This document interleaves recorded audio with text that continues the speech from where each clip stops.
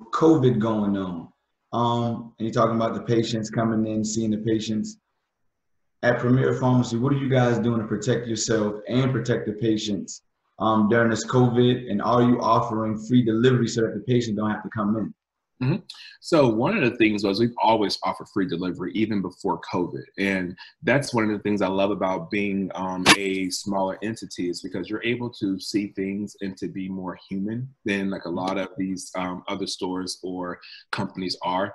So we've always understood that transportation was a huge barrier for individuals, especially the elderly population, especially for the population that uses medication the most.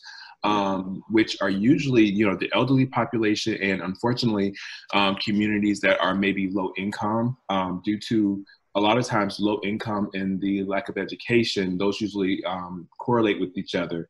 And so that's why those individuals need pharmacists the most, pharmacists that can actually educate them and teach them like how to, you know, use medications the right way, what to expect from medications and different things like that. That's why it's so important that we actually are in those communities. So when COVID came about, we had already had free delivery available to our patients, being able to deliver it right to their doorstep, in addition to like PPE. So it wasn't just that, you know, we were delivering medications, but we also deliver, you know, PPE. We were delivering to our elderly population. They were requesting bread and, you know, like fruit and different things like that, to the point where we don't carry those items, but we went out and we through our foundation got these bags together that, you know, we're able to deliver to our senior population, so they didn't have to go out and come back, you know, COVID on public transportation or in Walmart and different things like that.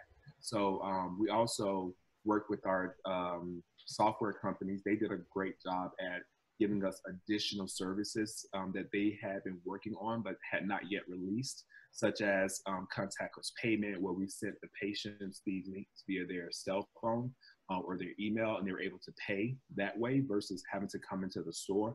We did parking lot pickup or curbside pickup, where patients would pull up to one of our designated areas, call us, and we would go out to the car in our PPE to make sure that we could actually, you know, deliver the services right to their door or right to their car, and they didn't have to really interact or come into the store.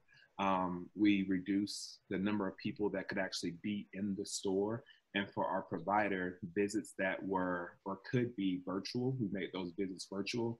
And even on the pharmacy side, we're able to counsel our patients while they were virtual as well.